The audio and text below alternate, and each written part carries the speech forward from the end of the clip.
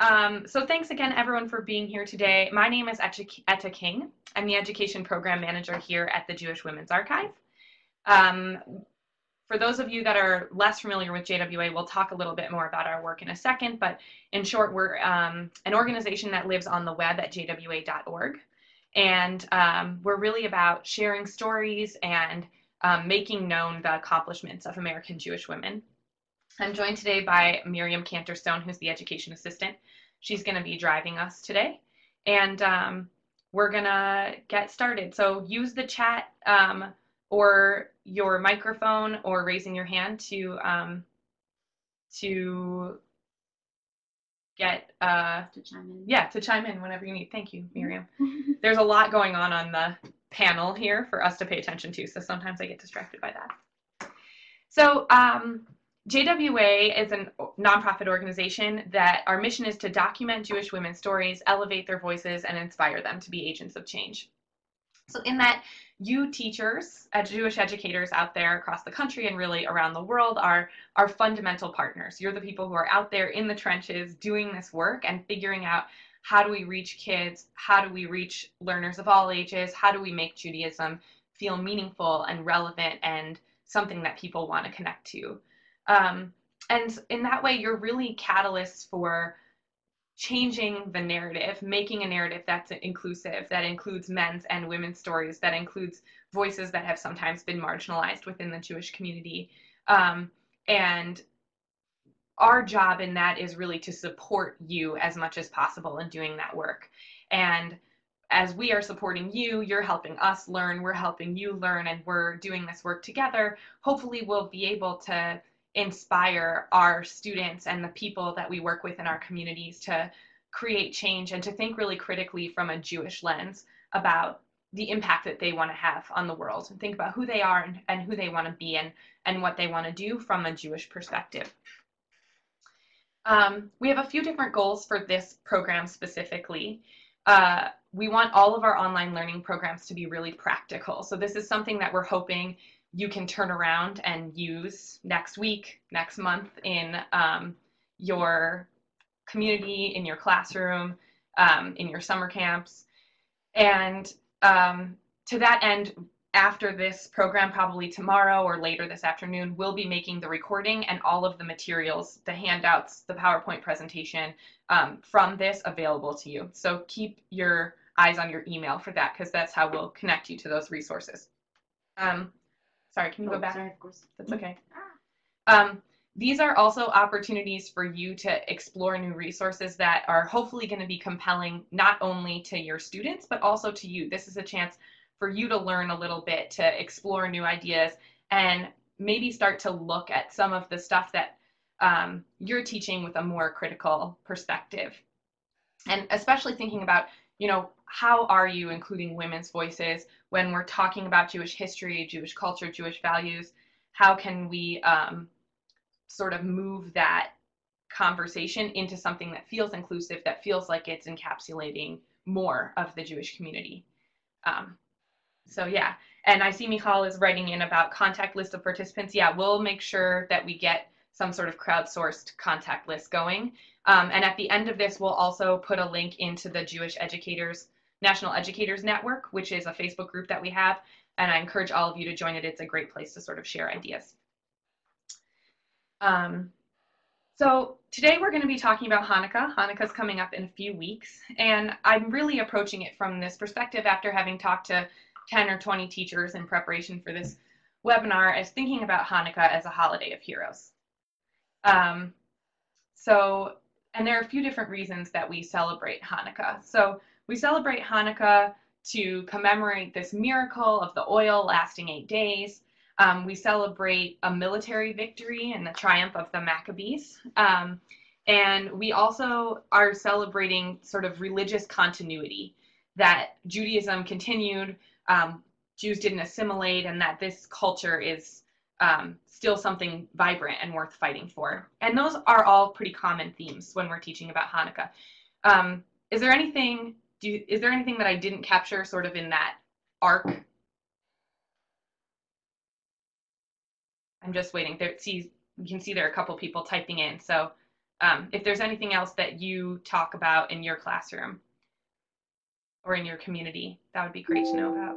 Yes, you will be getting all of the slides and materials from this program. Okay, so Hannah's writing in, talking about increasing joy in the winter months, talking about light. Yeah, that's another big theme. Thank you. A few other people. Our holiday of light and darkness. Yeah, so drawing from that and maybe some parallels there also to strength, courage, maybe this idea of being a light unto the nations. Those are other things that I've heard people talk about at this time. Currently, we speak about different narratives, decolonization. Yeah, so these are all different themes, and I'm actually really interested in hearing more about how you all approach this. And so hopefully we'll continue the conversation that we're having today on the Facebook group after this. And I'd love to hear from you all and have you post if you have lesson plans or even like a paragraph that sort of just talks about what you do. So I know also that there aren't like, there's no one way that everyone teaches about Hanukkah, but there are definitely some major commonalities. And today we're going to think about what more we can learn. And some of you in your suggestions have talked about this a little bit more. But first of all, how can we go beyond what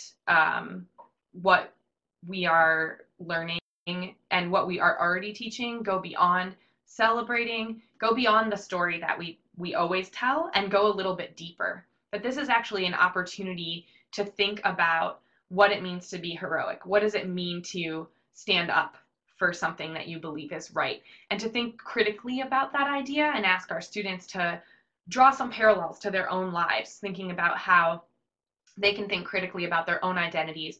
And holidays, especially one as popular as Hanukkah, are a great entry point to doing that. So what we're going to do today is model a few different activities and also share some stories with you that you can then take offline and use and adapt in your classroom. So I also want to emphasize that what we're offering to you today is some support and some new ideas. And we know that being talented educators, you're going to take and do what's best for your students. So don't feel like you have to take and teach what we're giving you the exact same way that we would do it. Make it work for you. But what we want to do is offer you something new and something different that can be exciting for you and for your students.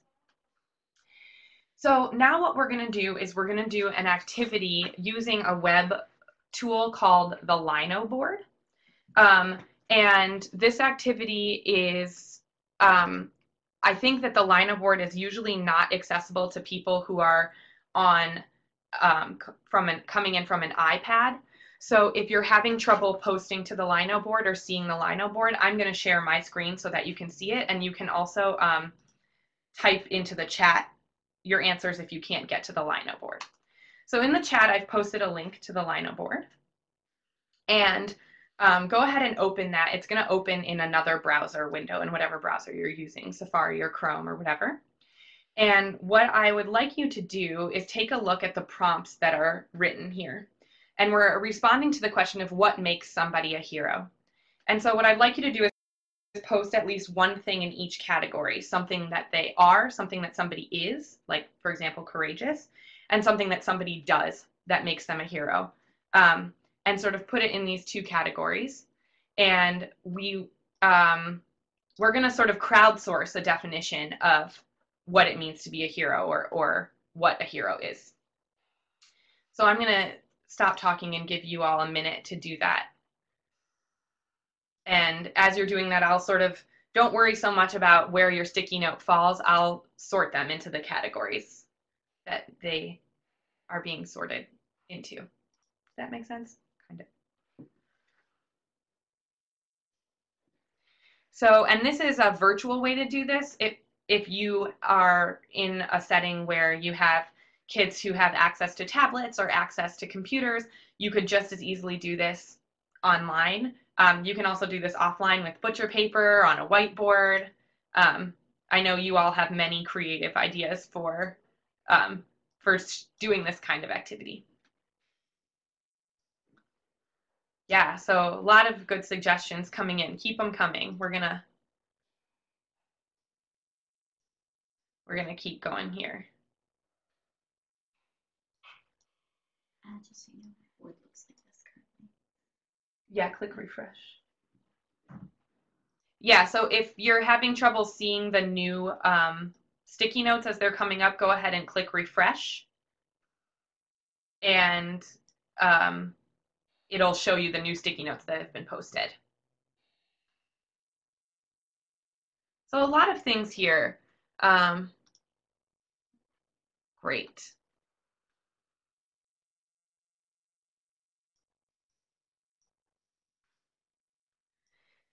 And I'm going to try to start to pull out some common themes here. So heroes take risks or chances. They inspire and help others.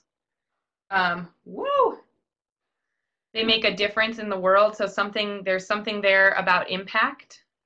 There are also some really great adjectives that we have on the something that they are side. Tenacious, driven, having inner strength, a clarity of vision. I really like that. They stand up for what they believe in. I like this one, doing something that needs to be done to better society. So there's something here about having a broader vision, a vision of others, a vision of sort of the big picture, the grand narrative. Great. They communicate well and authentically. They work hard and are dedicated to that work.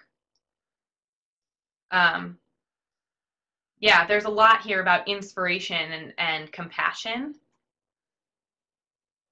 So I like this also, smart and intuitive, but not always brave. There is some question about brave being something that is brave something that you call yourself or something that other people call you because of what you've done, which I think is an important question. So as we're looking at this, I'm going to keep organizing this, and we've got a million things on this board, which is totally great. And so in an effort to sort of model, as you're doing this with your students, you'll want to put this stuff out and help them draw connections between the suggestions that they're making. Sometimes it's helpful to give examples. So when we say, oh, this person is selfless, what does that mean? You know, say more about what it means to be selfless, or forthright. Sometimes people will offer something that isn't like immediately clear. And also to draw out the commonalities. Sort of saying, like, is there anything that we could say generally is like pretty archetypal or generally accepted as being heroic? And I think it's important to have a definition for starting the rest of the conversation. So now we're going to go back to the PowerPoint. And we will send you the link to the Lino board, so you'll have access to that after the email. So go ahead and find your way back to the PowerPoint. And I want to just turn to you all for a minute and ask why heroes, if you think heroes are important, and why. And also a question about whether or not you teach your students about heroes and why you do that. So feel free to type in or unmute your microphone and speak up and share with us sort of your take on these two questions. So I see there are a couple people writing in.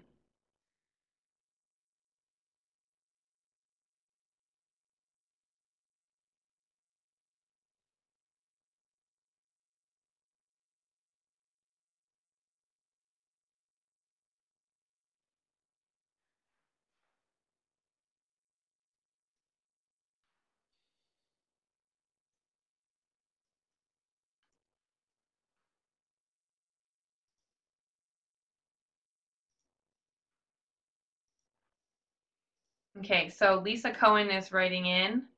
Oh, saying you can't hear.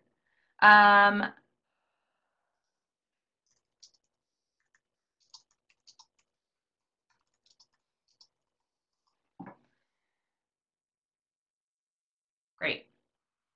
So does anyone have a response to these questions of why heroes are important? I see that there are lots of people typing in, so we'd love to hear your thoughts. Okay, so Valerie's saying heroes and their narratives are learning opportunities. Yeah, so a chance for us to learn from the examples of others. Absolutely. So I guess that goes in the why they're important category.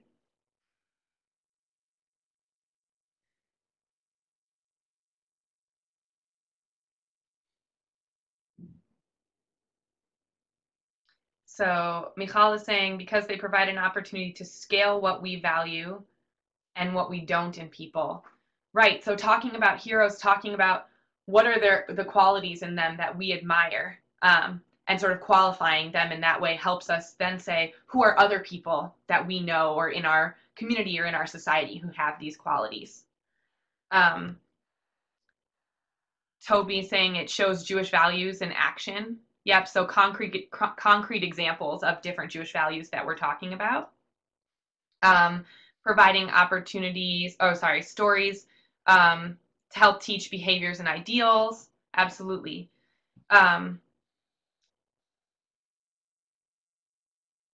Simone is saying that at Nishma in St. Louis, they celebrate Chag HaBanot for mothers and daughters on the 7th night of Hanukkah to recognize female heroes. And Marilyn is sort of adding to that, saying heroes who are non-stereotypical gives our students a chance to see themselves potentially as heroes, and also to think sort of outside this vision of somebody who is grand and brave, that also they're everyday heroes. Absolutely. Yoni's saying that sometimes we ignore their flaws in an attempt to think of them as great, and he wants his students to understand that nuance, and sometimes that's lost with big heroes. I think that's certainly true. So sometimes diving a little bit more critically into those stories and thinking about, like, what are the things that we admire, but also what are the things that maybe aren't so great from this person's experience.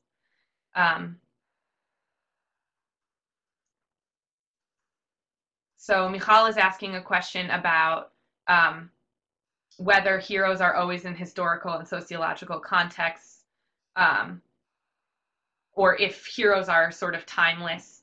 Thinking about, I think that calls into question thinking about contemporary heroes, famous heroes, non-famous heroes, and also helping kids understand that they have power alone and power in community. Kate is saying, help imagine themselves in a new light. No pun intended. I appreciate the pun.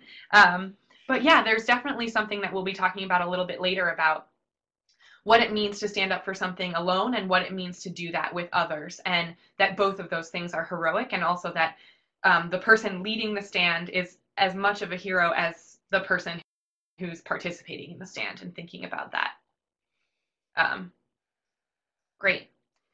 So now what we're going to do is we're going to go on to talking about a new hero who some of you may teach about, but I think commonly is left out of the story, and it's a story of a hero who has traditionally and historically, her story has been invoked at this time of year during the celebration of Hanukkah, and that's the biblical Judith. So the first thing that I want to do is take a quick poll from you all and just find out how much you know about Judith, and whether or not you already teach about her. So I'm going to go ahead and open these two polls and just take a minute to take the poll and view the results to see sort of where you stand in relation to everybody else.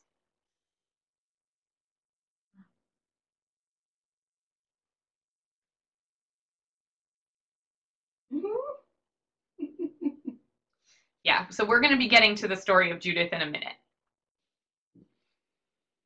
So it seems like there's a pretty even split between people who have heard about her, or who don't know anything about her, and people who know a little bit more or a little bit less, and that most people don't teach about her, which I think is really interesting for many reasons.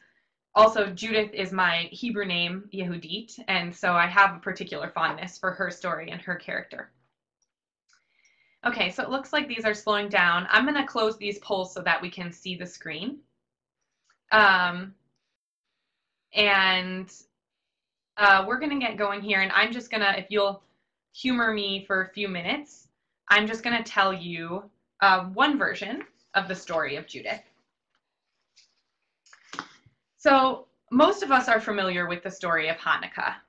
We've talked about it already a little bit. Around 165 BCE, in the land of Judea, a great miracle happened, and that's what we celebrate. After being conquered by several different powerful rulers, including Alexander the Great, the land of Judea and all of its inhabitants was taken and controlled by a king called Antiochus IV, or also Antiochus Epiphanes.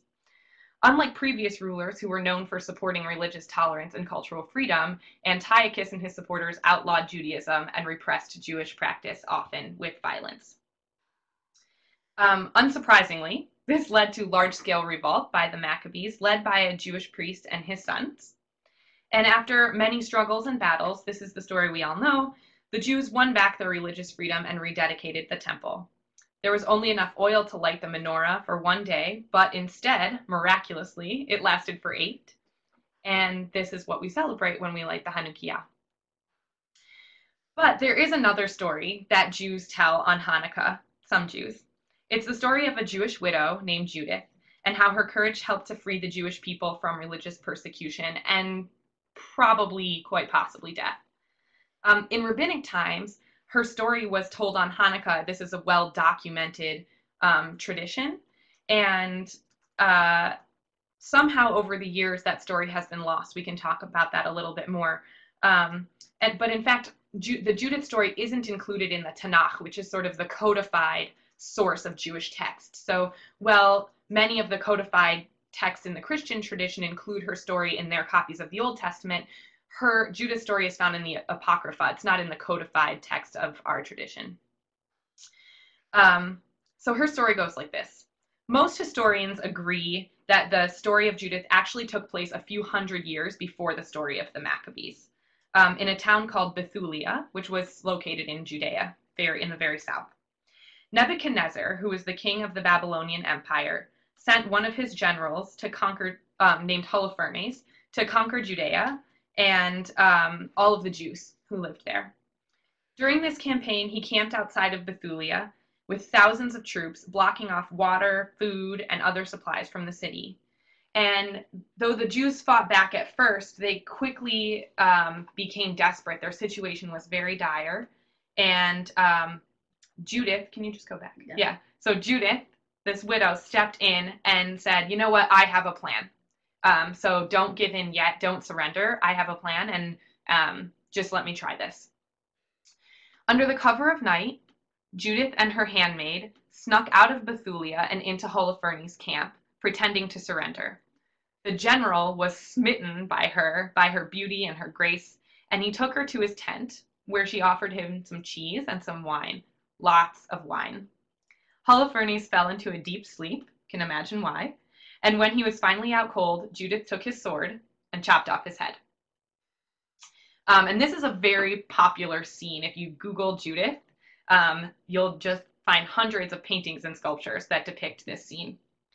Judith and her handmaid snuck out of the camp, taking Holofernes' head back with them to Bethulia. The Jews were emboldened by the women's bravery.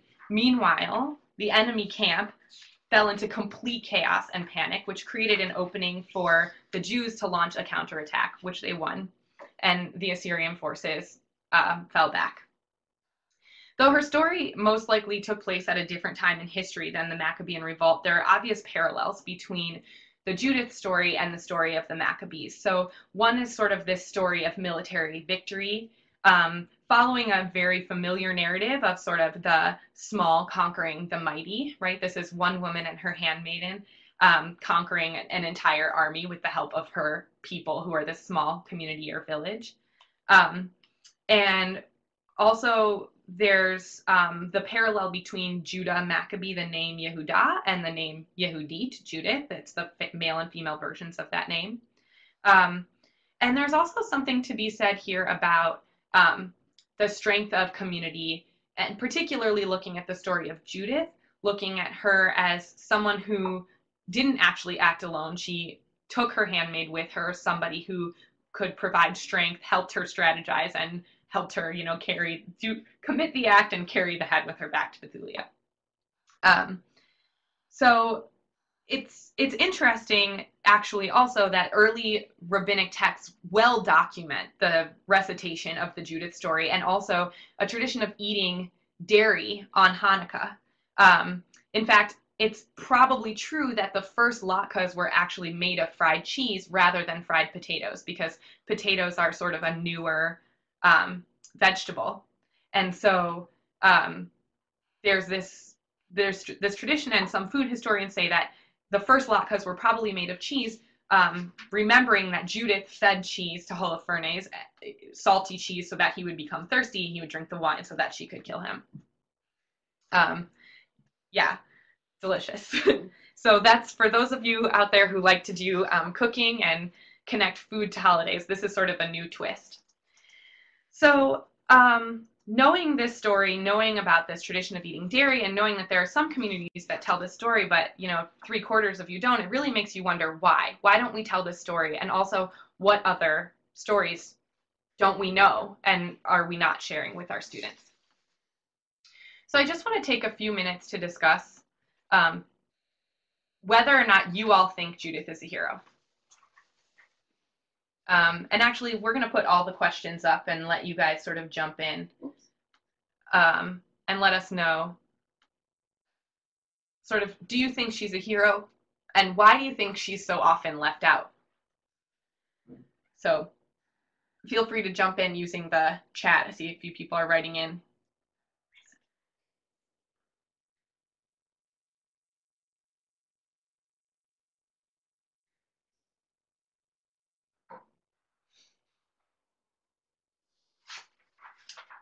Teaching on the computer in this setting is a really good reminder of practicing that, like, silence is very generative. So when it's quiet, all of you all are thinking and typing in your responses. So we are eager to read what you have to say.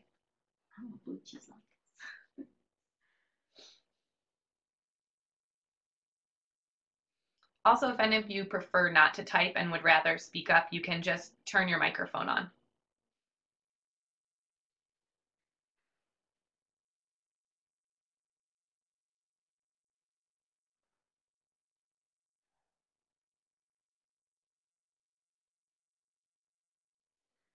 Okay, so Michal is raising the point that Judith's story brings up issues of recognizing the different sources that we draw our stories from, and that Judith is a byproduct of this bigger question of what goes in the canon, what sort of counts, or what's in the must-have of Jewish teaching and Jewish text, and what isn't. Toby says that you've talked about her with your 7th grade students. Wonder if a question would be, what did she think of or try first before the violent step?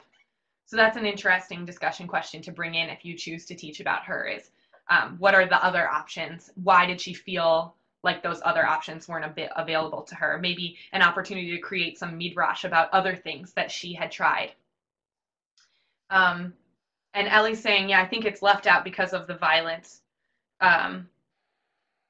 Elements that are left out of the traditional Hanukkah story, of the Purim story. So we tend to whitewash that a little bit for our students. And I think given our earlier discussion about heroism, about making difficult choices, and also about creating something that feels real to our students, there's a question of, like, what does it mean when we're leaving out those part of the stories? And obviously, if you're working with really young kids, you might not want to share or especially show pictures of very violent acts, but thinking about, like, what does that mean? I think, and approaching that from a critical lens of what does it mean for us to choose not to share those stories. Lots of people are writing in. I will make sure that you all get the chat log, so I'm sorry if I miss some of what you say. But a few people are writing in saying, yeah, they would have to make sure that it was age appropriate, but they'd love to share this with their students. Yeah, Marilyn is saying that perhaps the reason the story of the Maccabees is more prevalent is because Judith is a woman. She's also somewhat controversial in the fact that she is essentially seducing Holofernes. So there's certainly a question of, like, where sexuality comes into this. That's not something that everybody feels like they can tackle. And again, questions about whether or not you can leave that out and how you best do that.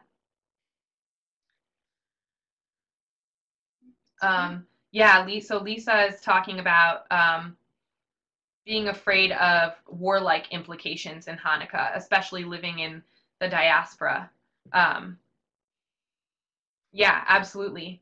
And having these holidays be about honoring heroes rather than about military victory, thinking about that a little bit more critically. And also, I think, thinking about that ties in a little bit to the narrative that we often draw, especially in the United States, about assimilation, right? And this is a story where Jews didn't assimilate, and we're continuing that tradition. And well, that's definitely true and definitely a theme of this story. There's a little bit more there. Ilana's writing in saying she's a hero in terms of being brave and saving when the men of her town were afraid. But like so many ancient women, she had to use deception in order to accomplish her end. Yeah, so there's certainly a conversation perhaps to be had here about tactics and things like that. And a few people raising the point that violence and sexuality come up in a lot of stories, and we deal with them in different ways.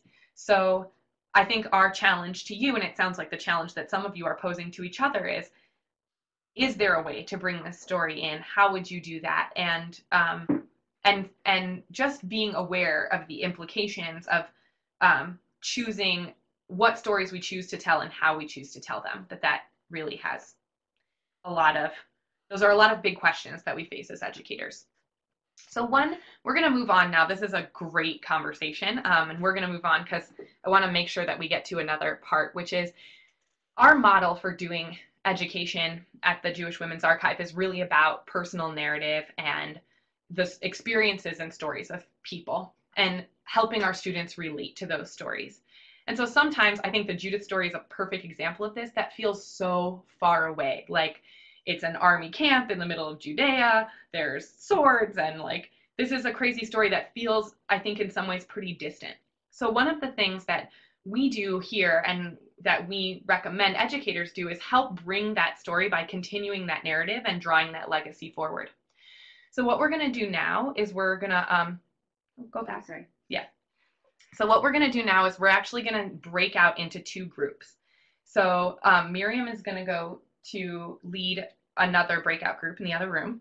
You get to stay exactly where you are. And what we're going to do is we're going to break out into two groups. And Miriam's going to lead one discussion, and I'm going to lead the other discussion. And you're going to have a short amount of time, about 15 minutes or so. I'll give you a 5-minute warning, okay, to learn about a more modern historical example of a woman hero. And as you're talking about her and learning about her, you're going to read some text about her, and then you're going to talk with each other about whether or not you think she's heroic and what connections there are. And this is the part where you get to sort of think a little bit creatively about how you might bring these stories into your classrooms. So I'm going to split everybody equally into two groups, and I will see all of you back here in 15 minutes.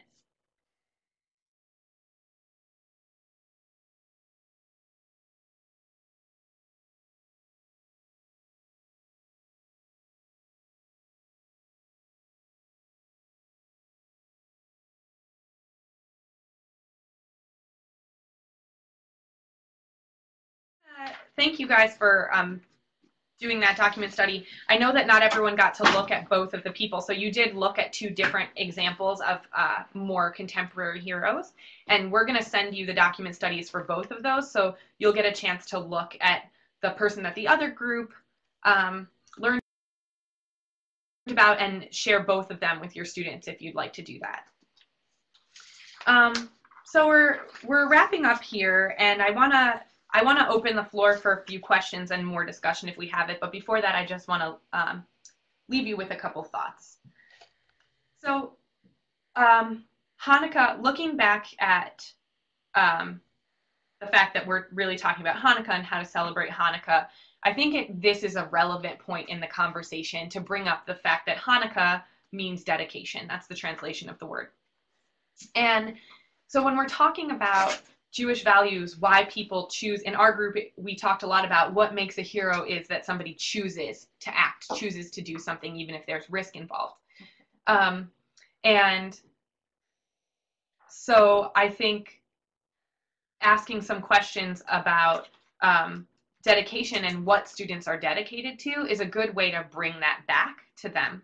So another huge part of our focus at JWA is about building Jewish identity and helping our students sort of confront these questions. So if you look at this diagram, the red arrow is looking at these biblical and historical figures, and the yellow arrow is looking at myself as a learner or our class together in our learning process. And thinking about where these two arrows intersect, I think is the place where really deep, important, meaningful learning happens. Michal is saying, not just why do I do something, but also why don't I do something? And that's a theme that's come up a few times in our conversation today, thinking about why people make some choices and not others. There was a question about, is taking a stand heroic? Can it be heroic to not take a stand, but instead to just choose not to do something? And so I think a good way to sort of conclude a lesson talking about heroism and Hanukkah and looking at these different stories is to ask your students to reflect a little bit about what they feel dedicated to. Is there a particular community to which they feel dedicated, a value, an idea? And perhaps this is an opportunity to connect further to lessons that you're doing in the future, things about social justice activism, if you're doing a Tikkun Olam project, if there's a particular subject that your students are interested in or passionate about, thinking as an educator how you can capitalize on that. And I think building in some of these reflective questions where we're saying, okay, we learned about Judith. We talked about whether or not she was a hero and why her story is kind of complicated. Like why, for example, is making change violently, is that good or bad? And we talked about that. And then we looked at these two examples of historical women and the ways that they made change and the risks that they took. And are there times in our lives where we've done those things or seen other people do them? And then thinking about, what does all of this mean for me? Here is this incredibly rich legacy within Judaism of people taking a stand, and not just in one way, but in different ways. And where does my story fit in that legacy? So what I'd like to do now, I see that people have been typing into the chat, so we'll recap a little bit there. But I'd also love to just hear if anyone has questions about this, reflections on what we talked about, or questions or ideas for how you might bring some of this into your classroom this year. So a few people saying this is a great opportunity for civics education, totally. And talking about that like in an American context and also in a Jewish context, looking at it, civics within the United States, but also like within our congregation or our school or our community. What are the norms? What are we doing to support each other? Connecting it to service learning also, that seems a pretty clear distinction. We have a couple different ways to move forward with that, especially if you think about whether you're using heroes that we suggest, other heroes from jwa.org, or just heroes that you know of. There's a way to sort of connect thematically to different kinds of Tikkun Olam. If you're interested in environmentalism, you can bring in someone who is an environmentalist, labor issues, civil rights issues, all that kind of stuff. Michal is saying this is also a chance for root study of war generations and involvements. Yeah. All this is great. Current parental involvement in Jewish humanitarian activity. Yeah, this is also a great time to invite community guest speakers. If someone in your community is an activist or has participated in different sort of activist or humanitarian work, this is a great opportunity to reach out to those people and sort of bring a living text into your classroom. And Marilyn's saying, a big question here is, what does it mean to stand up for something you believe in? And I think asking students that question, like, it's sometimes even a little bit simplistic to say, like, yeah, heroes are heroic because they stood up for what they believed in. But, like, what does that even mean? Why is it that sometimes we choose not to do that? And coming to that sort of difficult place of, like, why do we sometimes choose not to do that? Why are there some heroes who did things differently than we would have done them? Those sort of conflict or contradiction points are really useful for these moments of trying to figure out who I am as a student and what I'm taking from this. Yeah, And Yoni's saying that this would be a great connection to talking about community training and community organizing, and looking at different aspects of power, privilege, and self-interest. And we have some other great resources about power, privilege, and responsibility on our site. Does anyone else? We're 3 minutes till 2 o'clock, and we try to be really conscious of the fact that your time is extremely valuable, and we so appreciate that you spent an hour of that time with us. Does anyone else have questions or ideas that they want to put out to the group before we head out here?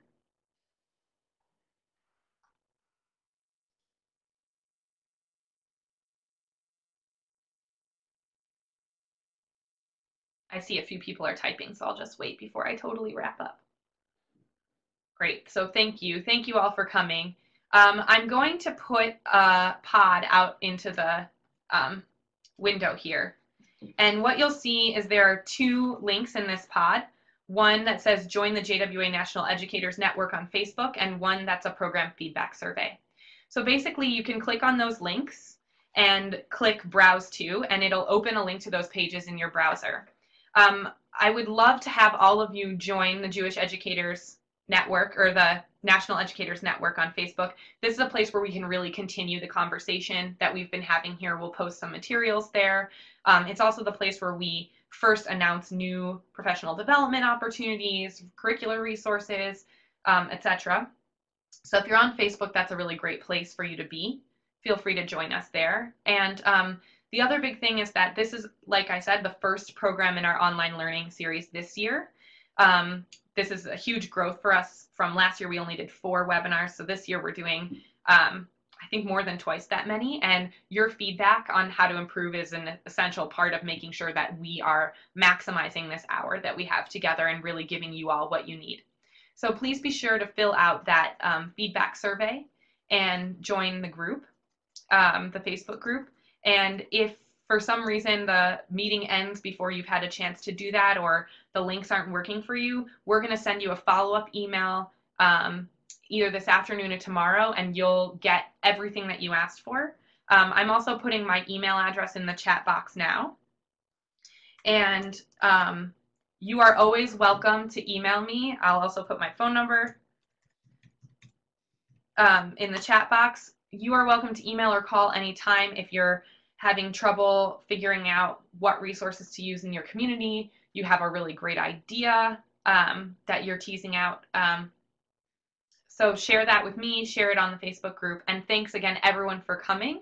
I hope you have a wonderful Hanukkah, a happy Thanksgiving, a happy Thanksgivika if you're celebrating that holiday this year. And in 2 weeks, we will be having another program like this, which will be about doing oral history and community history projects with our students. And there'll be more information about that. You can actually view our entire online learning calendar in this URL. Are you? Okay, I'm putting the URL in for our online learning calendar. So feel free to browse that. And thank you so much for coming.